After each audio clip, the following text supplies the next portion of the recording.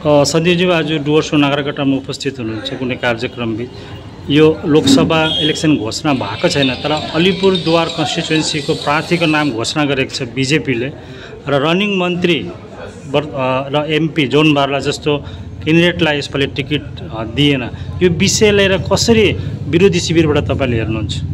हेर्नुहोस्, अब बीजेपी पार्टीको एमपी क्यान्डिडेट को हुन्छ हुँदैन त्यो बीजेपी पार्लियामेन्ट्री बोर्डले तय गर्छ। त्यो उनीहरूको पार्टीको आन्तरिक विषय हो, त्यसमाथि मलाई भन्नु केही छैन। तर म एउटा कुरा के भन्नु चाहन्छु भन्दाखेरि यो लोकसभा भोट हो अनि लोकसभा भोटमा 2019मा पनि यहाँ लोकसभा भोट भएको थियो र 2019को लोकसभा भोटमा आलिपुर कन्स्टिट्युएन्सीबाट श्रीमान जनवारलाजी बीजेपीबाट उठ्नु भएको थियो र जयन्त राय जलपाइगुडीबाट। यो दुईटै सिटबाट उनीहरूले भारी मतले जितेर गयो। अनि अब यो 5 वर्षको बादमा यहाँ फेरि भोट हुँदैछ 2024को लोकसभा भोट। अनि यो लोकसभा भोटमा चाहिँ यो 5 सालको अन्तरकालमा यो दुईजना एमपीले चाहिँ यहाँको बासिन्दाको लागि यहाँको भोटरको लागि के काम गर्यो त्यही आधारमा 2024को भोट हुन्छ। र त्यसले गर्दाखेरि अब यो 5 वर्षको अन्तरकालमा उनीहरू पहिला एमपी बने, त्यसको बादमा त बार्लाजी त मन्त्री पनि बनिनु भयो। तर यो क्षेत्रको लागि विशेष गरिकन अब यो डुवर्सलाई भनौँ भने चिया बगान क्षेत्र, अब चाय श्रमिक क्षेत्र हो। ऊ आफैले आफूलाई म चाय बगानको श्रमिक भन्छ, देशको प्रधानमन्त्रीले आफूलाई चायवाला भन्छ, तर चाय बगानको लागि केही पनि गरेन। र मलाई लाग्छ अब यही अनुहारलाई फेरि 2024मा फेरि अगाडि लिएर आउँदाखेरि मान्छेहरूले चाहिँ तिमीले 5 वर्ष अगाडि जितेर गएर चाहिँ यो 5 वर्षमा के गर्यौ भन्ने प्रश्न गर्छ भन्नेको नातामा चाहिँ एउटा नयाँ अनुहार देखाउँदा चाहिँ कतै हामी भोट पाउँछौँ कि भन्ने बिजेपीको सोच हुनसक्छ मेरो अनुमानमा। तर म यही भन्छु, भोट चाहिँ मुद्दा केन्द्रित हुनुपर्छ। लोकसभाको भोट हो, लोकसभामा यहाँबाट बीजेपीले जित्यो, केन्द्रमा पनि बीजेपीले सरकार बनायो र यो 5 सालमा केन्द्रमा उसको सरकार रहँदा ऊ एमपी रहँदाखेरि यो क्षेत्रको लागि 5 सालको उसको रिपोर्ट कार्ड लिएर चाहिँ उनीहरू जनताको अगाडि आउनुपर्छ र उनीहरूको जनताको अगाडि आउने कुनै उसकोमा केही त्यस्तो मुद्दाहरू केही पनि छैन।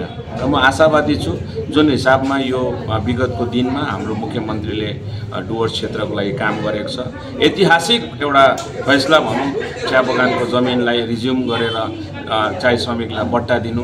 एकपट्टि केन्द्र सरकारले बङ्गला आवास योजनाको पैसा 2 वर्षदेखि रोकिरहेको छ भने एकपट्टि हाम्रो पश्चिम बङ्गालको मुख्यमन्त्रीले चिया श्रमिकहरूलाई घर बनाउनको लागि 1,20,000 रुपियाँको पैसा दिइरहेको छ।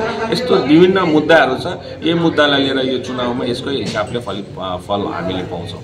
सन्दीपजी, दलले तपाईँलाई एउटा ठुलो एउटा दायित्व दिएको छ योपालि, मैले एउटा ड्रास्टिक चेन्ज नै देख्छौँ हामी टिएमसीमा।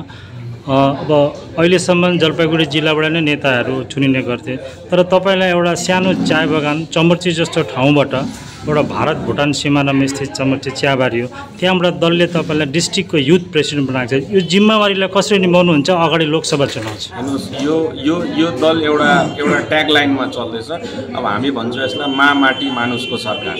र यो माँ माटी मानुषको भन्नुको मतलब के हो भने माटीबाट उठेको हामी जस्तो एउटा सानो क्षेत्रबाट, चिया बगान क्षेत्र, भुटानको सिमाना, मेरो मात्रै होइन, तपाईँले अलिपुरमा जानुहोस्, अलिपुरमा तपाईँले प्रकाशित बराइकलाई हान्नुहोस्, उहाँ पनि न्यू लाइन चिया बगानको एउटा सुनकोशको आसामको बोर्डरको एउटा सानो चिया बगानको केटालाई अब डिस्ट्रिक्टको प्रेसिडेन्टको दायित्व दियो। त्यस पछाडि एउटा आदिवासी समाजबाट उहाँलाई राज्यसभा सांसद बनायो। यस्तो विभिन्न उदाहरणहरू छ जसमा अहिले के छ भने पार्टी चाहिँ प्योरली पर्फर्मेन्स बेस भइसकेको छ। तपाईँ कुनै पनि क्षेत्रको हुनसक्छ, कुनै पनि जातको हुनसक्छ, कुनै पनि धर्मको हुनसक्छ, चिया बगानको पनि हुनसक्छ, बस्तीको पनि हुनसक्छ, सहरको पनि हुनसक्छ। तपाईँले दलमा इमान्दारीसँग काम गर्यो भने दलले निश्चय तपाईँलाई त्यो जग्गा दिन्छ। र एउटा ठुलो चुनौती छ, छेउमा लोकसभा छ। निष्ठापूर्वक पार्टीले जे दायित्व दिन्छ त्यो हामी काम गर्छौँ। हिजोको दिनमा पनि काम गरेको छौँ, आउँदो दिनमा पनि काम गर्छौँ। हजुरको शुभ नाम? सन्दीप छेत्री, प्रेसिडेन्ट जलपाइगुडी जिल्ला युवा तृणमूल काङ्ग्रेस सभापति। Thank you. Arista Motors private limited, वेगा मल नजिक, सेवक रोड, सिलिगुडी। सेवाहरूमा special offer, engine oil, spare parts, एक्सेसरिजमा 5% सम्मको छुट पाउनुहोस्।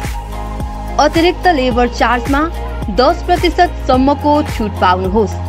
तत्काल सेवाका लागि आजै सम्पर्क गर्नुहोस् 7063589796 7063589799 मा। अन्य थप जानकारीका लागि 9800655558 मा कल गर्न सक्नुहुनेछ।